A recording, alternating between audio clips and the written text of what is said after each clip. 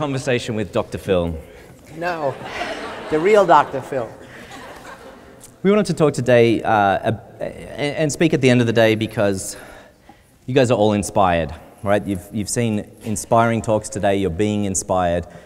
And so we know that you're going to want to do something when you leave tonight, do something tomorrow, next week. So I wanted to talk to Phil today about his work in studying heroism. What is it that makes us do heroic things? So I'm going to start right with that. So Phil, what are some things that we could start doing tonight as a sort of habit to get ready for heroic action? Right. We've heard so many wonderful talks. I must say, last year was inspiring. This year is awesome, really, truly awesome. So thanks to all the speakers and thanks to the audience. I think it's having so many young people, students here, that all the speakers have picked up your energy. So many of the speakers have given ideas about things to do, and I want to just add to that. So really, heroism should be a social habit. It's not a one-time deed. Like many of the wonderful examples you've heard on the Titanic and other places, people happened to be in a situation where they either took heroic action or they didn't. We're trying to promote the mentality, the heroic imagination. So heroism starts in the mind, thinking of yourself as first a hero in waiting for a situation in which you can act, and then really hero in training, which means every day it is possible to do a small heroic deed. And I'll give you some examples.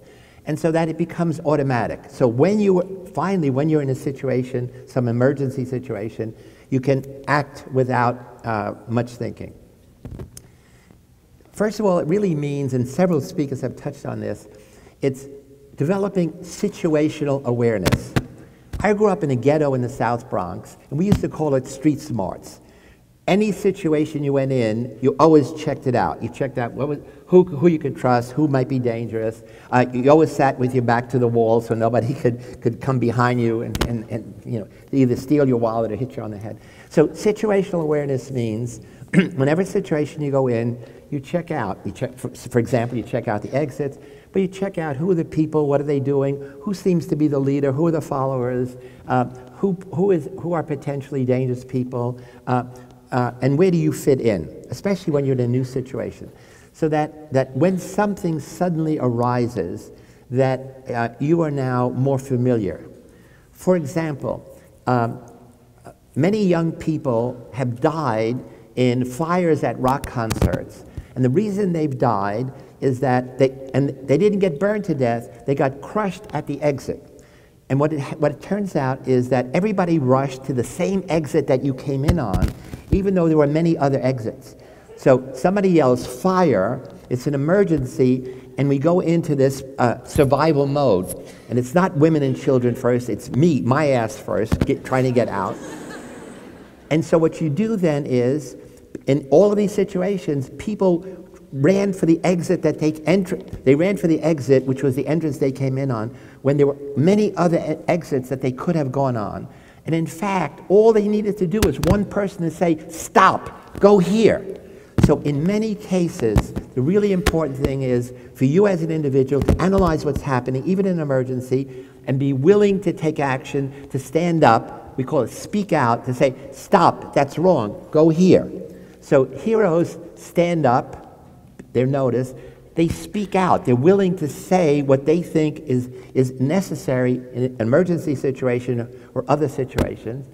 It also means, for example, some of our speakers this morning said, we have to listen to our parents, we have to listen to our teachers, and we have to respect them for their status.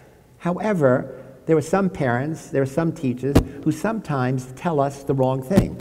There are some teachers, there are some parents who in fact are prejudiced, racially prejudiced, et cetera, et cetera.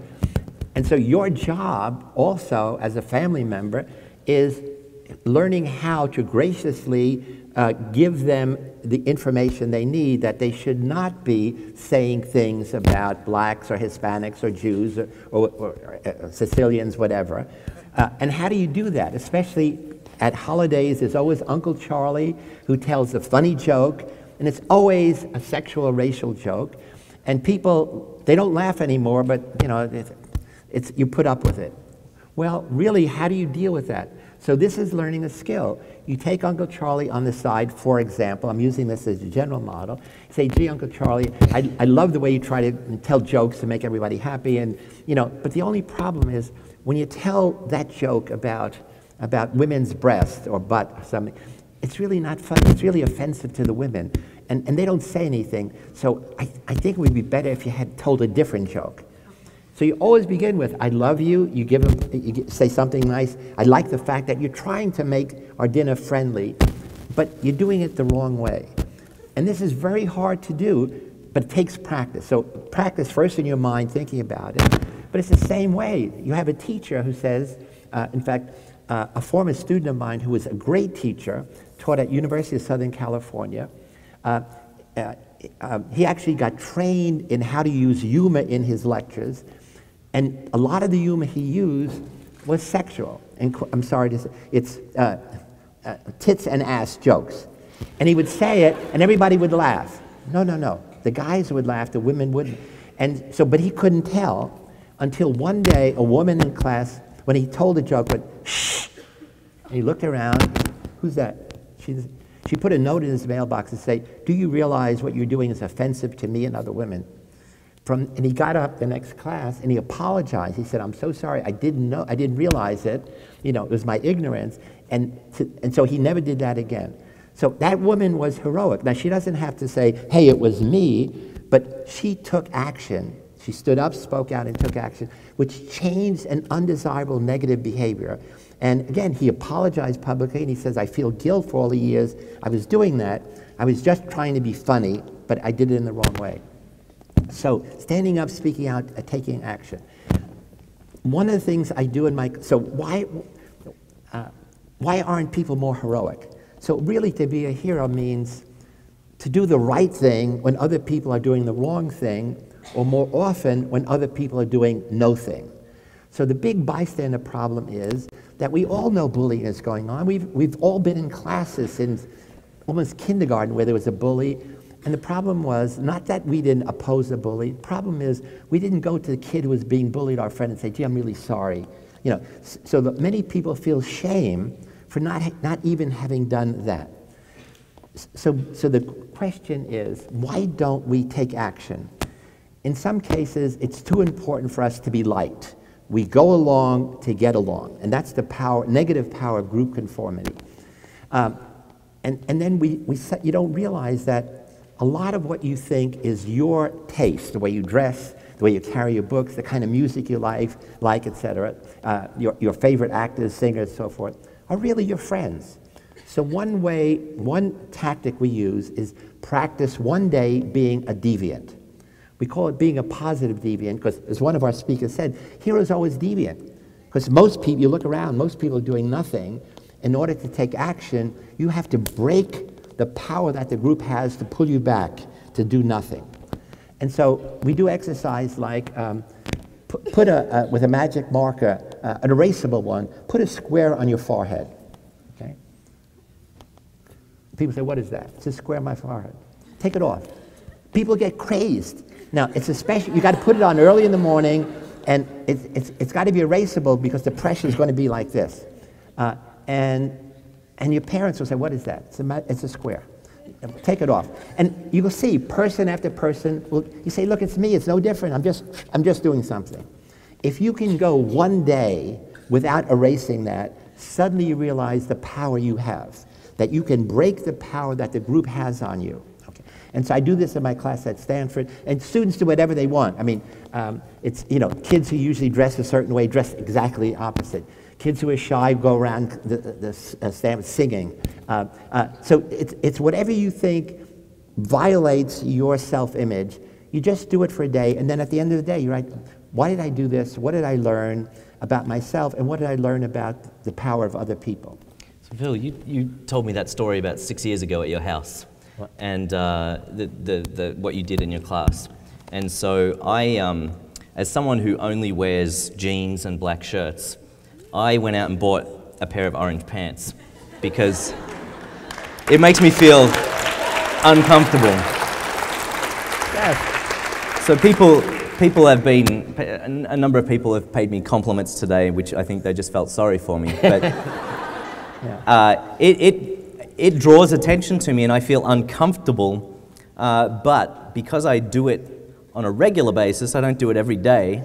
But I start getting used to the idea of being uncomfortable and sticking out and getting that attention from other people, and that's key. To stepping out of the crowd to help someone. Yeah. So that's a social habit. I mean, it's uncomfortable to be a hero. There's no question about it.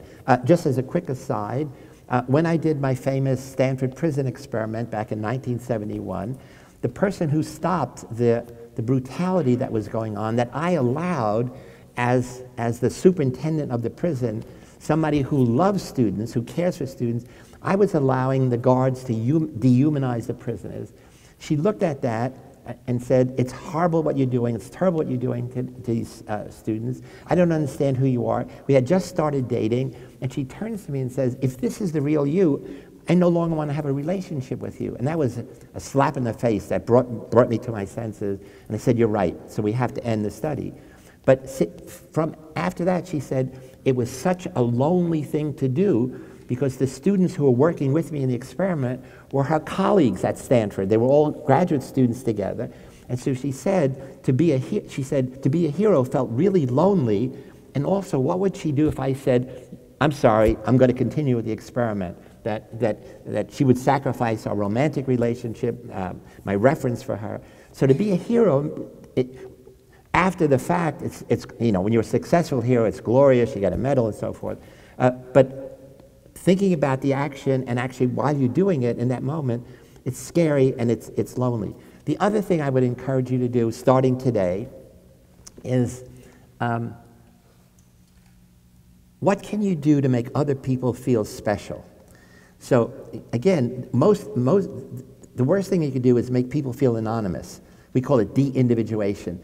You look at somebody and you don't remember them, or it's a girl, or it's a guy, or it's an Asian person, or no. Or it's the server, or it's the person who feeds you, or it's the bus driver. So you break through the function, and what do? You always ask the name, you work at remembering it, you work at remembering something about them, so that when you see them, you can remember that how their hair looked, or the jewelry, and then you make them feel special by giving a justifiable compliment. It's easy with women because they have external they have jewelry and stuff, but essentially it's not about the jewelry. It's not, gee, what a beautiful necklace. The compliment is, it makes you look even more lovely. And, and then you go from an external thing to internal thing, like, I really like what you said about that. That was really interesting. Or, hey, you're a great joke teller. Why don't we give compliments? And it's rare. I mean, compliments are like digging up a dead animal. Nobody does it anymore. What I'm saying is, I would like you to practice today and tomorrow to give at least 2 people a compliment, a male and a female, regardless of what you give it, one to a woman and one to a man, today and tomorrow. And what happens is, when you give a compliment, people smile. They like it because it's rare that anybody does it. And especially giving compliments to people you know are probably never going to get to shy people. So that's the 2 exercises. Try to do something which is positive deviance, and also practice being making other people feel special. Well, and I think that complimenting idea is also making you look outside of yourself, right? I think a lot of the first thing you need to do when you in a situation where heroism is called for is to actually notice that it's called for. And a lot of us walk around in our own little world. And you see it out in the lobby today. People are in their own little clusters, or they're just standing by themselves, and that reaching out to other people brings you into the world, and thus you're more willing, you're more able to help when you know that there are people around you, that you're part of a community. Yeah, absolutely. So that's really key. Is that when I said situational awareness, in every situation you're going in, who are the people I know, who I don't know, who seems shy, lonely, who seems a little sad, and if so, then I go and say, hey, how are you? How are you feeling? Sometimes when I give a big presentation and I sign books, or people just come up for a hug and a kiss or whatever, signing things, for each person, even if the line is 100 people, I will make each one feel special. I ask their name before I write it down. I ask if they're a student, what year they're in, what are they studying, what do they plan to do next, give a hug, sign a thing, and that takes 1 minute. And each person, my job is to make each person feel special, not just a student, not just a fan, and it takes 1 minute. So there I'm making time to make people feel special, and it's the key is thinking about it before I sit down. And so, for example, I will always arrange when I'm signing books to have a chair next to mine, so that when people come up, I say, "Please sit down." So it's not like they're standing up, I'm signing it. So as soon as they sit down, then we're equals.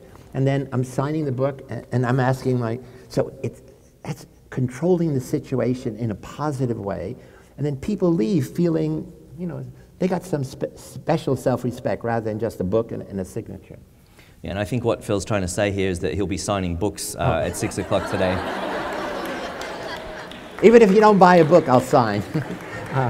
He's also got DVDs out there. But, I think the other thing with all of these small things that you've been talking about is that they are all still a little difficult. And it's tough to be the first person. And I think we saw earlier today, there was a call to come and dance on stage in front of 600 people.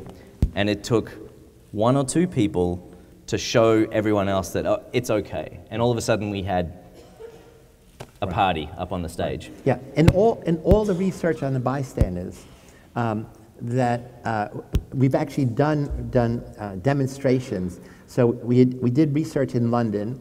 We have a woman lying on the steps, attractive woman, reasonably well dressed, lying on the steps of a busy train station, Liverpool station in London, clearly unconscious, lying there like this. And then she lies down, and then we start a clock. How long does it take before somebody passes? In 5 minutes, something like 35 people pass by within a foot of her, and no one stops. And we stop the camera, and we ask students, what's happening? Why are people not stopping? Clearly, it's not a danger. It's not like, helping would not be dangerous.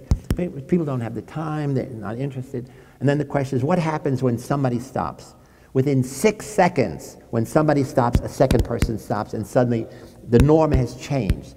So the bystander effect is really that even when you're in a group of strangers, you look around to see what is the right thing you should do. When other people don't do anything, the norm is do nothing, mind your own business. As soon as somebody helps, the new norm is help, do something. And so the basic notion of heroes is humanity is my business. I help strangers in the same way I would be helping my children, my best friend, because it's in the same way. If I'm lying there and somebody doesn't know me, I want them to pick me up regardless. I want them to call for help. So the other thing we talk about is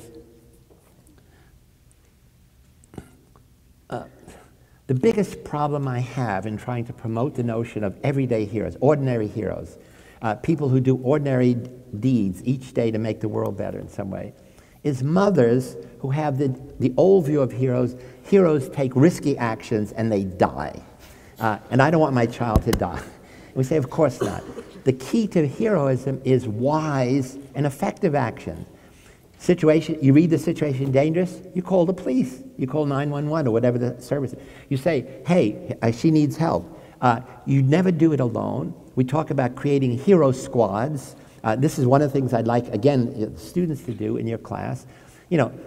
Check out is there a problem in your school? That's the things, aside from bullying or any other thing, is you're much more effective.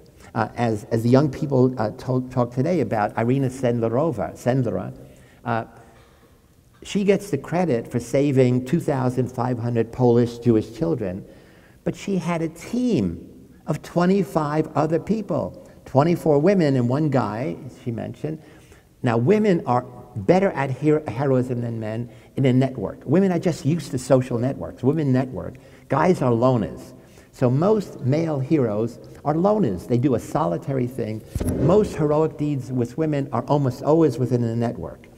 So again, help develop social networks in your school, in your class, but form hero squads to say, hey, what is the problem in our school? You know, is there a problem with littering? Is there a problem with graffiti? Is there a problem with bullying? That you alone can't handle, but get 2 or 3 friends. The other thing is with whistleblowing, and we're going to have a wonderful session tomorrow. There's 2 kinds of heroes.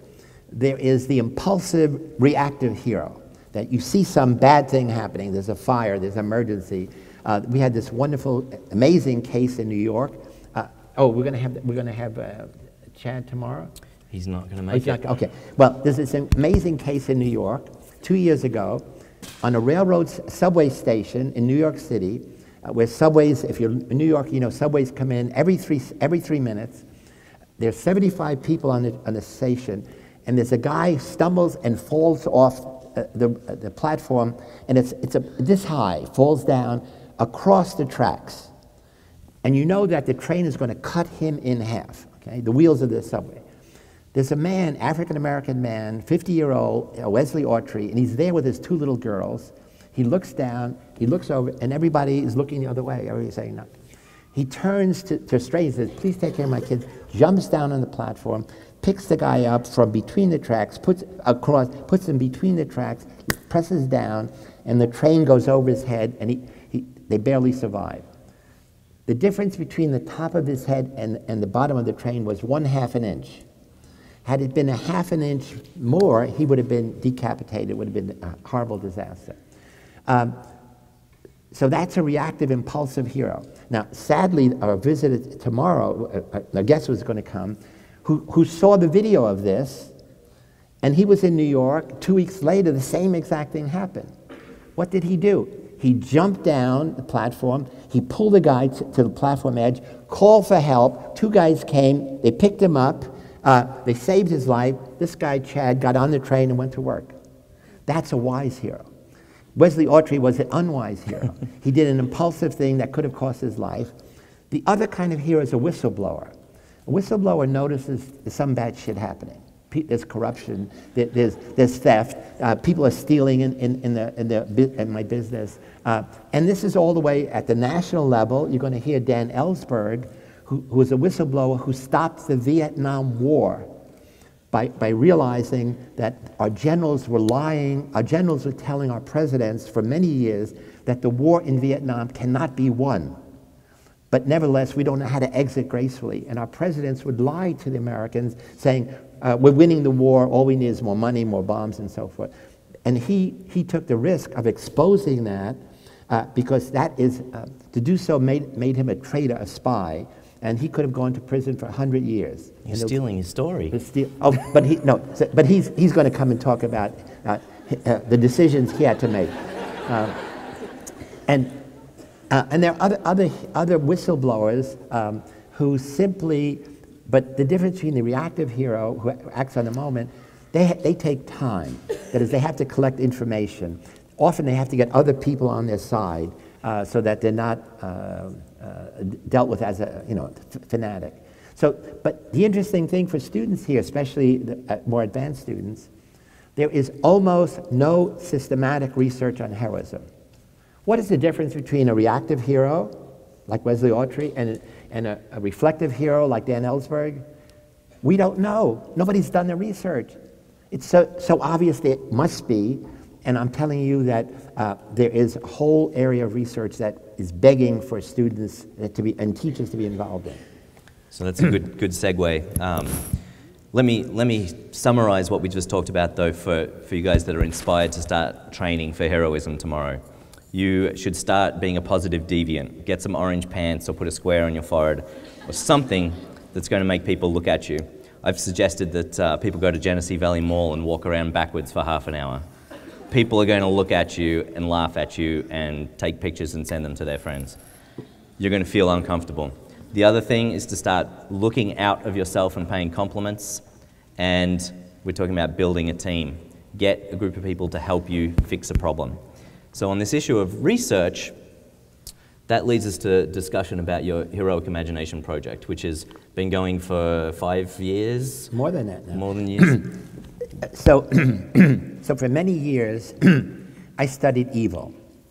I studied evil in an unusual way by trying to create it in the laboratory, doing research like the Stanford Prison Study, other research.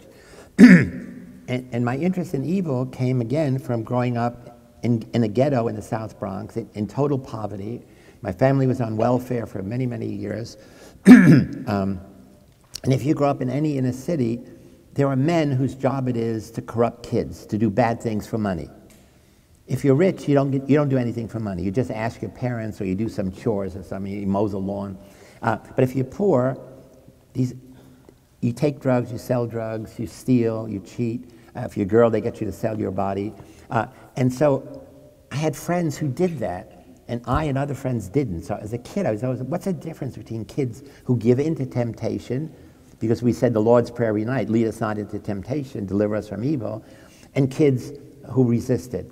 My analysis as a little kid was, it had always to do with having a strong present mother. Most kids didn't have fathers, but the mother seemed to me to make the big difference. And then as I got older, I began his psychology, and psychology is interested in human nature, human behavior. So I began to study evil as a psychologist. And then in recent times, I said, I wrote a book, The Lucifer Effect, which summarizes all the research I'd done on evil. And in the last chapter, I said, in every situation of evil, like the evil of the Nazis with Irina Sendler, the evil of, in terrible things gangs do, there's always somebody who resists. Even in all the research, not all the guards in my prison study did bad things. Some of them were, in quote, good guards. So I raised the question for myself, what is it about the people who can resist the power of situations that the majority get sucked into? And that led me to think about, what does it mean to be a hero? And then heroes are, we looked at the Joseph Campbell model, and I just began to think, heroes are not born. Heroes are made. You learn how to be a hero. And can we train? Can we have really a training program to take anybody, virtually anybody, and train them how to be a hero, develop the social habits of heroism? And as a teacher, my focus was, can we develop a course? Can we develop a course where we call it Understanding Human Nature? Your human nature and the nature of other people. And this course we want to revolutionize education. Everywhere around the world we're doing it, and hopefully starting very soon in Flint, where we start with 6 lessons in great detail. So for example, like the bystander, how do you transform passive bystanders into active heroes? How do you people mention this, mindset. Mindset means you think about the world of, here's what I can do and here's what I can't do. Here's what people of this kind do and here's what people of this kind can't do. How do you know that? This is false beliefs. You can do almost anything with practice, the dedication, determination, as our basketball coach said. But we have this notion of a fixed mindset. I'm no good at chess. I'm good at writing. Why am I no good at chess? It seemed hard. I never did it. I didn't seem to have that skill.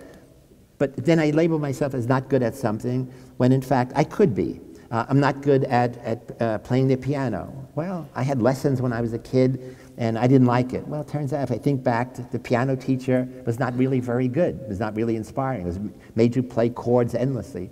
If I did a Suzuki method, I probably would be playing the piano for you right now.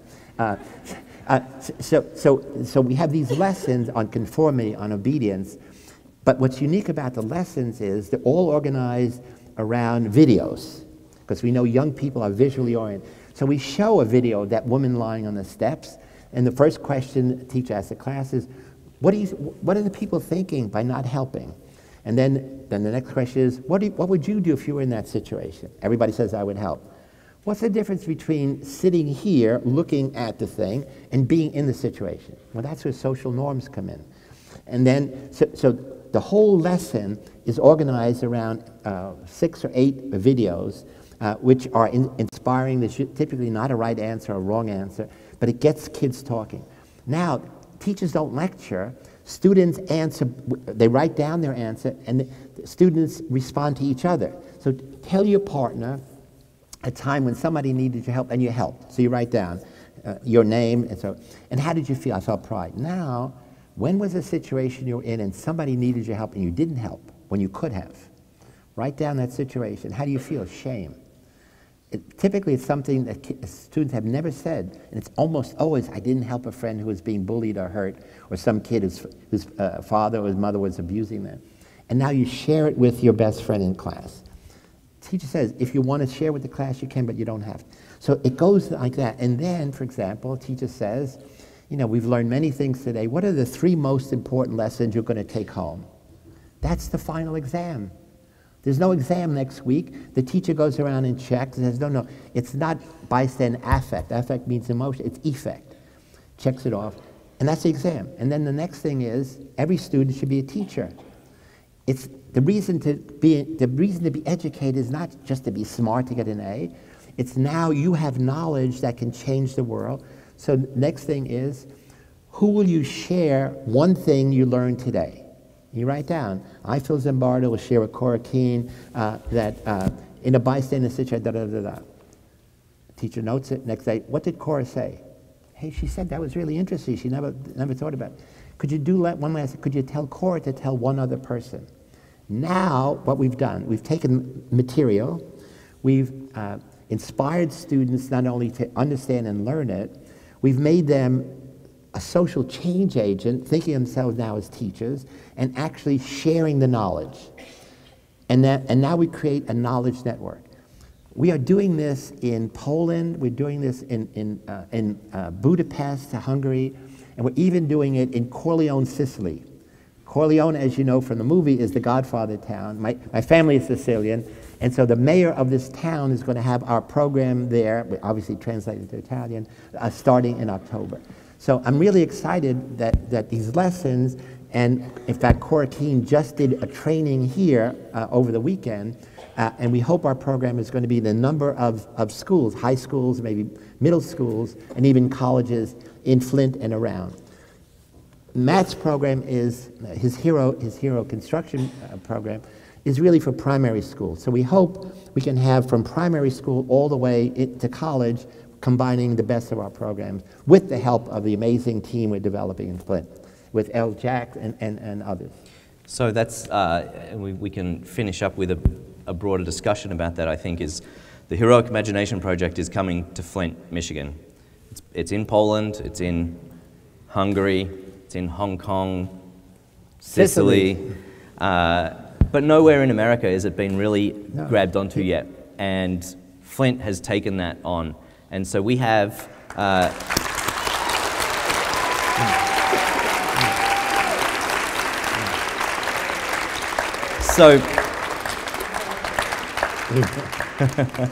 in the audience today, we have a number of people that have been working very hard on getting that to happen. And as Phil said, there was a training this weekend for the first kind of batch of hero trainers.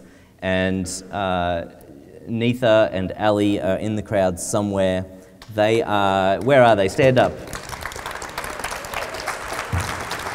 Stand up.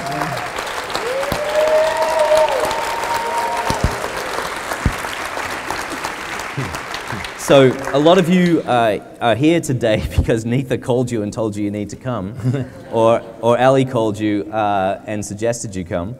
Those two are putting together a non-profit mission to create Hero Town Flint, USA. Something that is going to be a model for the nation. Whole nation.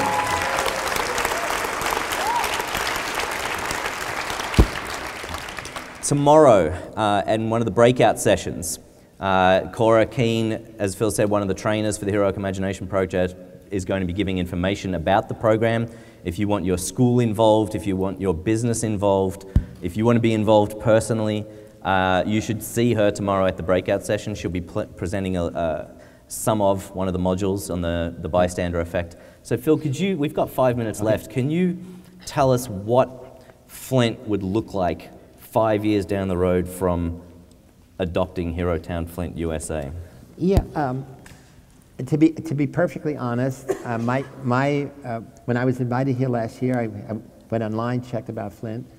I was scared to come here. I mean, it's homicide capital of America, violence capital of America, lowest graduation rate from high school of any major city. There are whole neighborhoods that nobody ever goes into because it's too dangerous.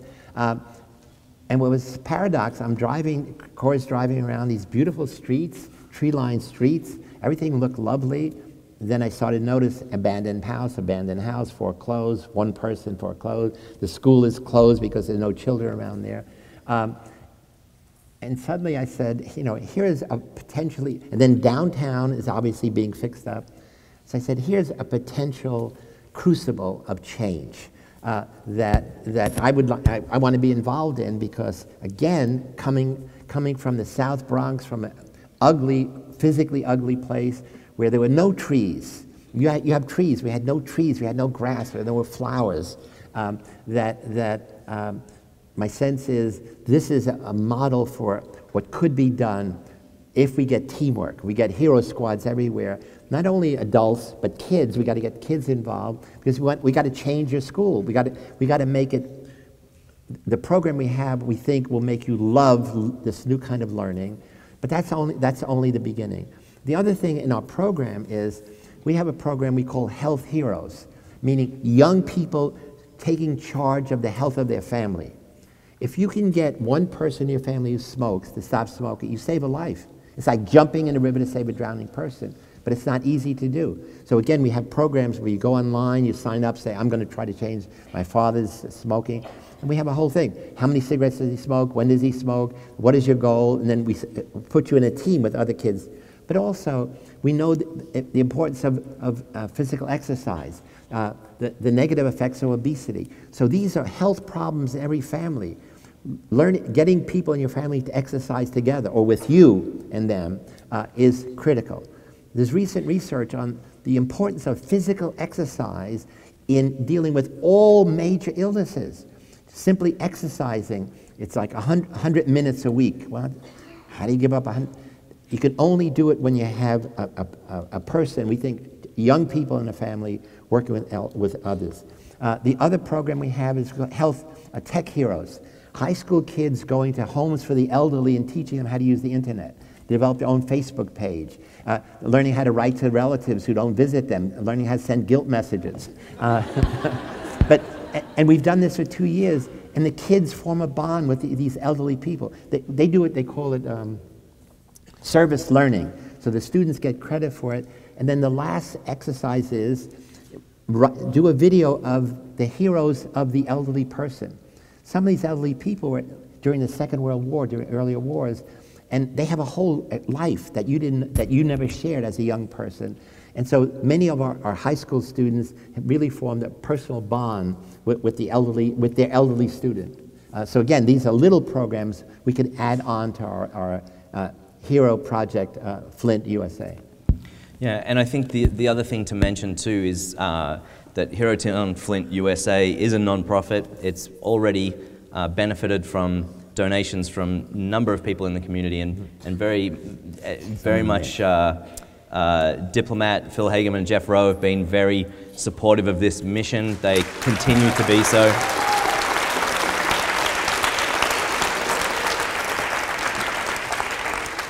And I think there's great evidence there that Diplomat as a whole is very supportive of this by the number of people with Diplomat shirts here today. So thank you very much. So I want to finish by thanking Phil. I'm really glad that you did turn up last year, even though you were scared, and that you came back again this year. You know, Phil's work has been certainly an inspiration to a lot of the people that have spoken today. I know people have interviewed him, so he continues to be an inspiration in this study, in this movement, in these efforts. So thank you very much, Phil Zimbardo. Let's go, sir. Okay.